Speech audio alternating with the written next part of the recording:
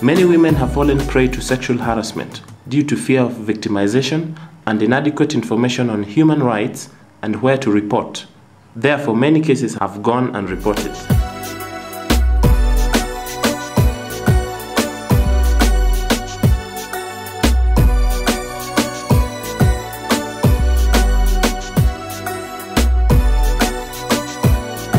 This has created a conducive environment, popularly known as sex for marks, in higher learning institutions, also known as sexually transmitted grades.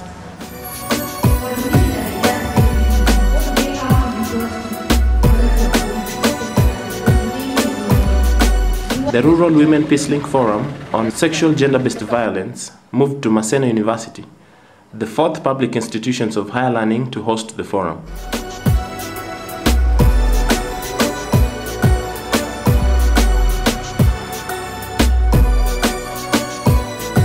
This discussion brought together 100 students, both male and female.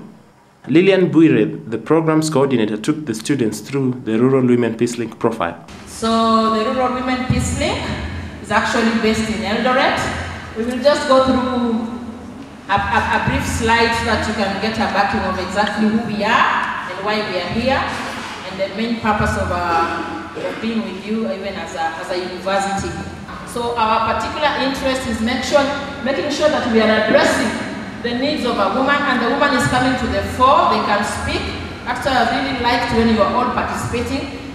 So at the end of the day, we want to see a well-informed, gender-sensitive society that values and practices peace, promotes coexistence and culture, where women's contributions matter. I think I've summarized that. And so we are here to mobilize, we are here to influence, and we are here to ensure that you are participating, even as local women in all your community, in terms of government, and all those issues that are pertaining to your own personal development and communities at large.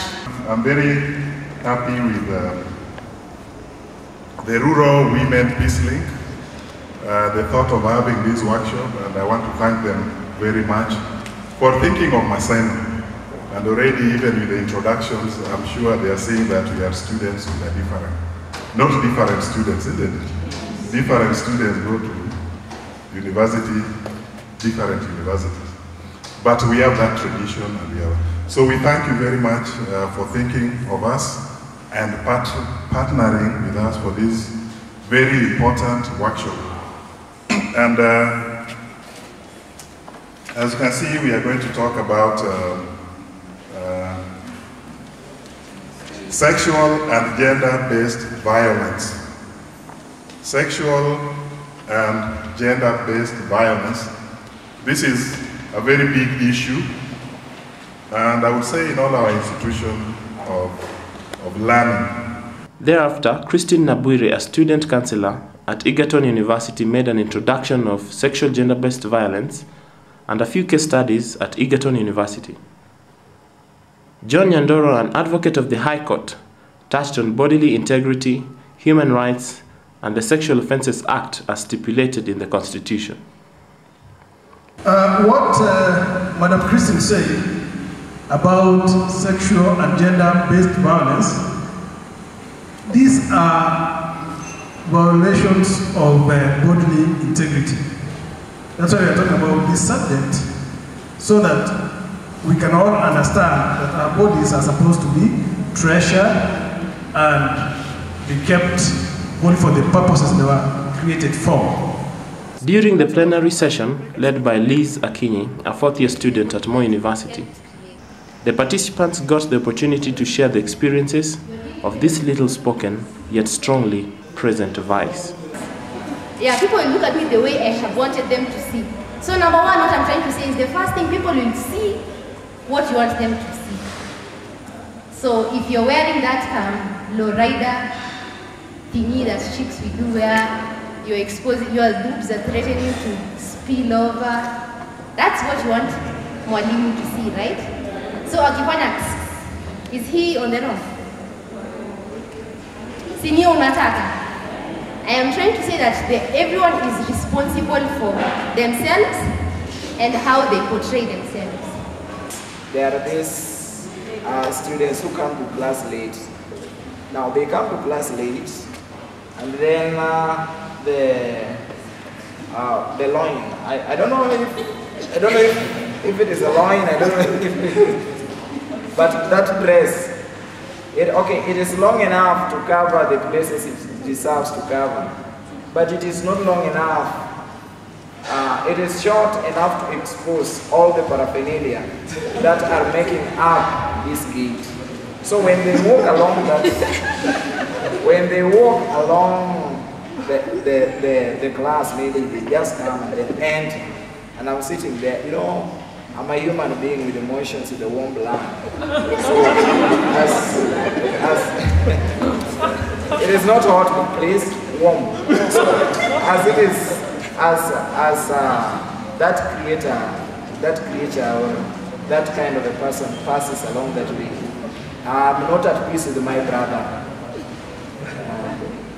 I hope you understand. Yes, I'm not at peace with my brother.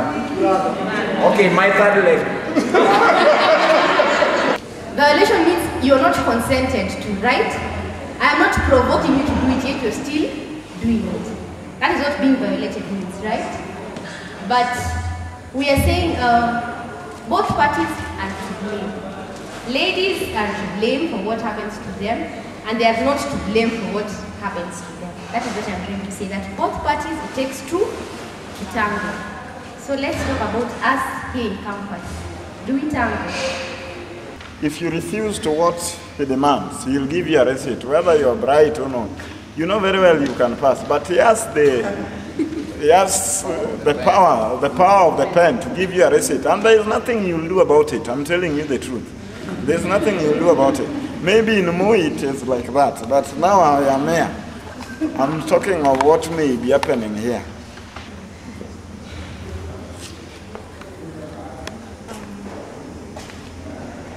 The lecturer called me to his office, asked my name and stuff. I gave him, and then he asked for my phone number. I lied. I said my phone got spoiled. So he told me, you just give me a number, I'll call you when you repair your phone. I told him, I can't give you because I'm also planning to change my number. So as I just gave him, I took him in and out. I didn't give him something precisely. And then he told me, like, can we meet up later and talk? I just told him straightforward, if whatever you want to talk to me about is about education, I think we can talk right now. Anywhere away from the school premises, there's nothing important you can talk about there.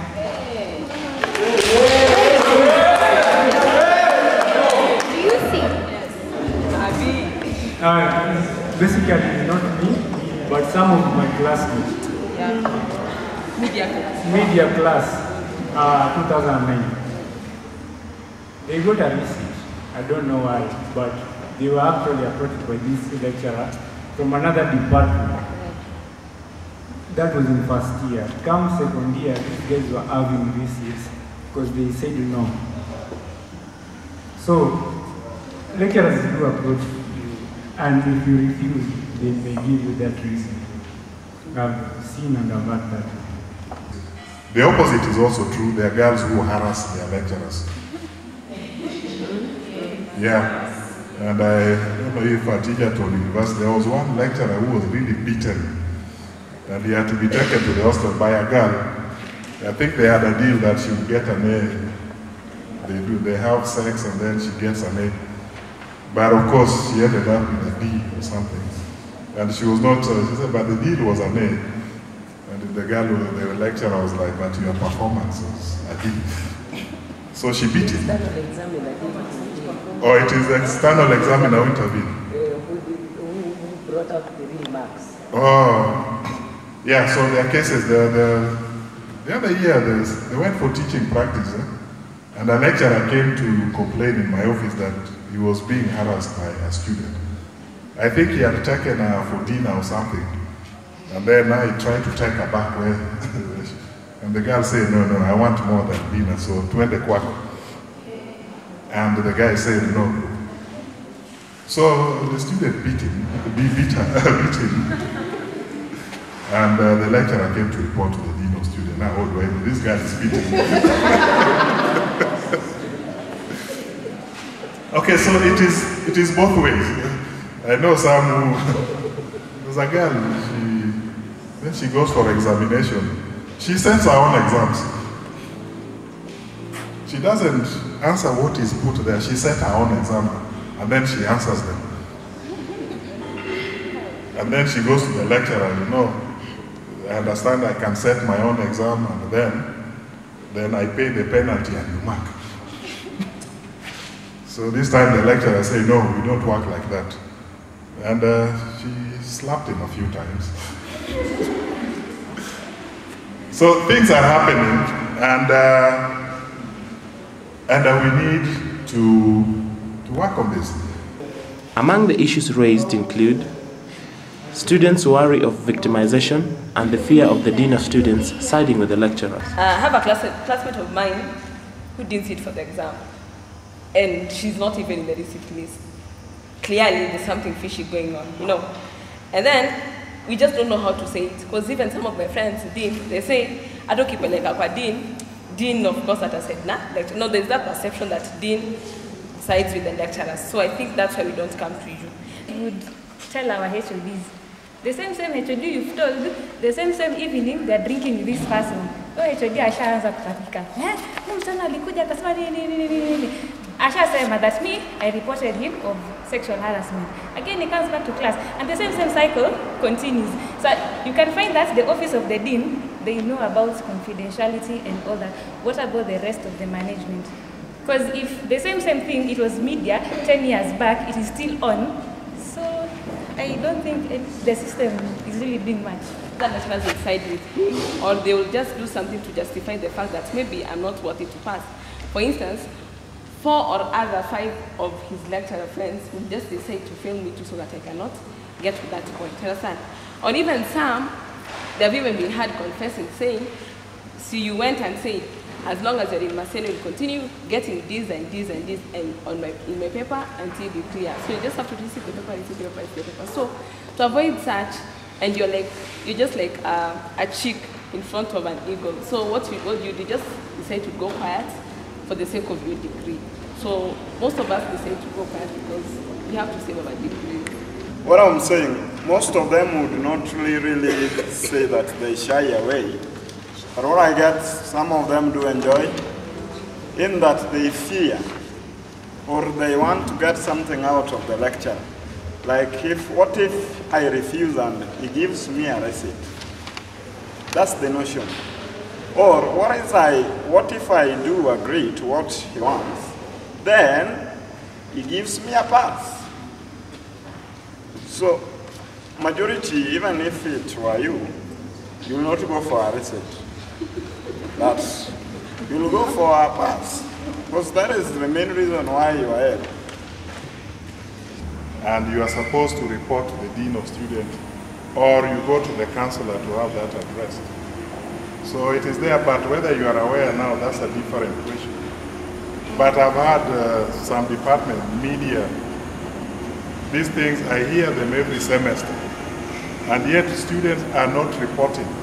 So you'll hear so and so, like the last one I had is somebody got a receipt because he saw a lecturer kissing another girl. So he was kissing and he went into the room, and therefore he got a receipt. The Dean of Students came out strongly asking the students to forward their ideas that will help a draft policy to tackle these issues. And I'm working with Dr. Christine Ombaka on that. But that thing, we already have a draft. All we need is your ideas so that we can incorporate it, so that we can take it probably to the Dean's Committee, then to Senate, and then we'll have it in the student handbook after that. Some of us think that Maseno is like Kenya, where they formulate very good policies, in fact, that can be voted by the UN, but the implementation is poor. People do come, they promise. In fact, somebody promises you something better than heaven, only to deliver what is worse than hell. So if we just want to say that if it is that, then let it be there, because it is for our own good. Let us walk the talk and not talk the talk. some of the leaders in school who are kinda neglected, and the administration doesn't think that they have the power to get to the people at the class reps. If the policies have already been made, the only way we can work on implementation is through the class reps. After all these policies have been made, and then the class reps are called and they hold these mini meetings in their class with their class members, it will reach to them easier and faster, because after the class rep will announce, we have a small meeting, let's discuss, let's talk about our issues and all that, and this is what is there, and this is what you can do if such and such a thing happen. Because most of us, I'll speak for myself, at times I don't have the time to read on the notice board or even go through the constitution, because I know most of us have not read the school's constitution. So word of mouth is very powerful, and if there are any other policies that are being done and implementation needs to be done, I guess the administration should liaise with the class rep alone, because it's not only SOMU that deals with the students. Class reps get better to the students than the whole body. The particular process that we're going through is meant to enable us question some of the good policies that are being developed in this country. Most institutions, most organizations design projects and leave them pending. They don't follow up to find out what is the impact on the ground. I want to assure you, if you're going to develop one, we will try our level best to follow up and ensure that everything is implemented. The Students' Councillor suggested the formation of a club to which participants swiftly chose interim officials to lay foundation. So you cannot be a campaigner against the gender-based violence when you are also a victim of the same. That you are also violating other people, and yet we want to use you to bring the change that we look forward to. So you have to be exemplary to other people that you are really campaigning against gender-based violence. As a way forward, the media students were to start a radio program which will talk on issues of sexual harassment. Students were to meet once per week and talk about issues that affect them in and out of campus.